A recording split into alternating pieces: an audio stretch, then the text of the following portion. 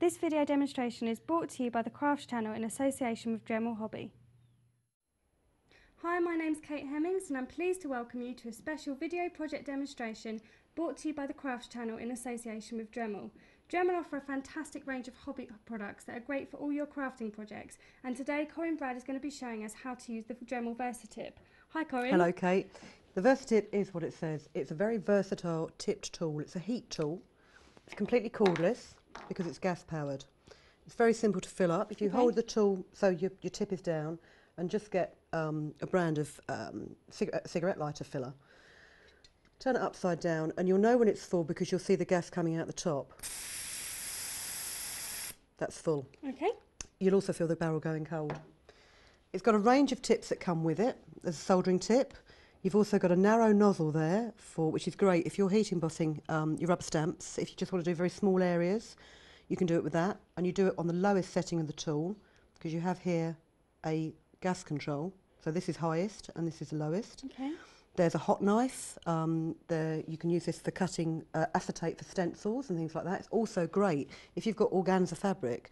You can cut around the organza fabric, and what it does is it melts the fabric as it's cutting it, so it doesn't fray. Great. There's another blade here for pyrography work. You've got a nozzle here for fanning out the flame to use it as a heat gun. You've also got a nozzle that goes on there and it deflects the flame. So if you want to bend materials like plastic, you can place it in the bend and it will heat up that one area, and then you can bend it really easily. Very clever. The tips change very easily. You get a set of spanners in there, a 7mm and an 8mm. Change the tips when the tool is cold, because otherwise you'll burn yourself. If you use the 8mm one on the barrel of the tool and the 7mm one actually on the nozzle that you're changing, and just twist them apart, and they screw in and out very easily. I'm going to tighten this up because I'm going to be soldering at the minute. And the way to light your tool, you have a safety catch here. Pull that back with your thumb and then clip this down and this will whistle. That's ignited. Okay. If you're doing a small bit, you don't want to keep your thumb on there the whole time because it does need to heat up to a certain degree. There's a locking catch here and then you can release this and the locking catch keeps it fired up. As soon as you want to turn it off, just switch off the locking cap. Okay, so we'll light it again. Now, while it's heating up, I don't know if you can see here, but the barrel here is beginning to glow. Yeah. Don't touch it. Okay. I'm going to turn the heat to virtually maximum and I'm just going to leave it here to warm up. Okay. Because what I'm going to do is I'm going to solder some jump rings. Now there's a lot of jewellery out there at the minute that's very long and dangly. There's lots of components that are put together and it will catch in your clothes. You know, if you're putting jump rings together, if you don't solder it, there's the risk of it falling apart. And as you become more into your jewellery making, you want to make things that last. Yeah, especially if you want to have it as a little sideline or you want to do craft parties. If you're selling it, you don't want customers coming back going, it broke the first time I wore it. So I've put together some bits. And the easiest way to do it is if you assemble your components first of all with the jump rings in place, and then you start to put them together one by one. So if we open the jump ring on here, in the way that you would normally open jump rings by twisting, don't pull it open, twist it so that it keeps the curve, and we'll just loop on this set of crystals. Okay? Hold your finding with the join here in a pair of pliers, and what you'll need to do is you need to open your flux. This is liquid flux, which is for jewellery making, but you can buy it in powder form and mix it up as you need it. Flux is very important because what it does is it removes any impurities from the metal, it takes any oxide off the metal, and it makes sure that the solder's got a very good clean join. You didn't use a lot there, so you just need a little bit just to clean the surface of it. And the solder that I have here has got 4% silver in it, so it's a nice bright solder, it's lead free, and to check that your solder's okay, just put the VersaTip up against it. You see it's starting to, that's hot. I'm going to turn that down a little bit. You only need a small dab of solder on the tip to do this jump ring. If you've got too much, I'm just going to put that, I won't put that down. You get a little sponge with some water. This comes with the kit as well, and you simply just wipe off the excess solder on the wet sponge. Okay? Okay. So we need a tiny dab of solder,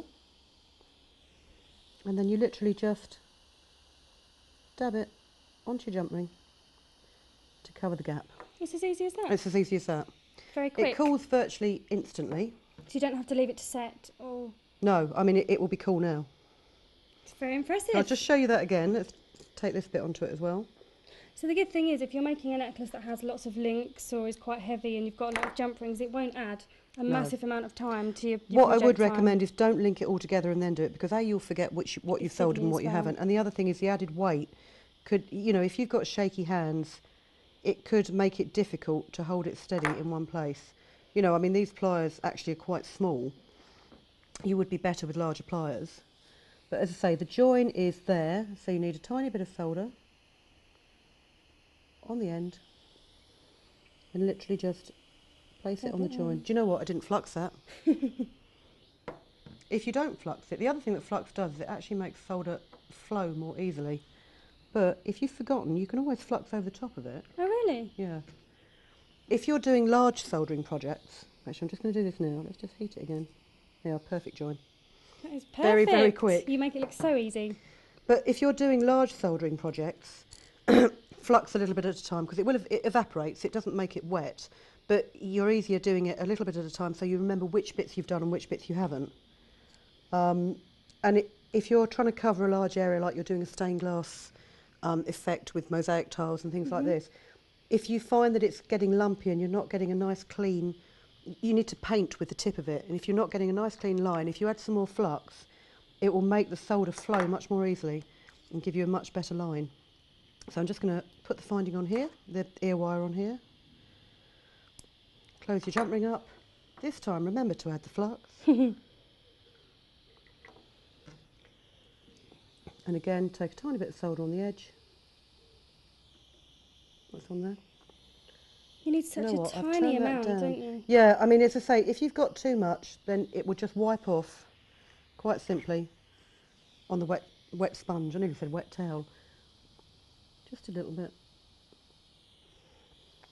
You should work in a well-ventilated area because you will get fumes off the flux. Okay. Now, as I say, this is lead-free. I can't imagine the fumes are too bad, but I don't know.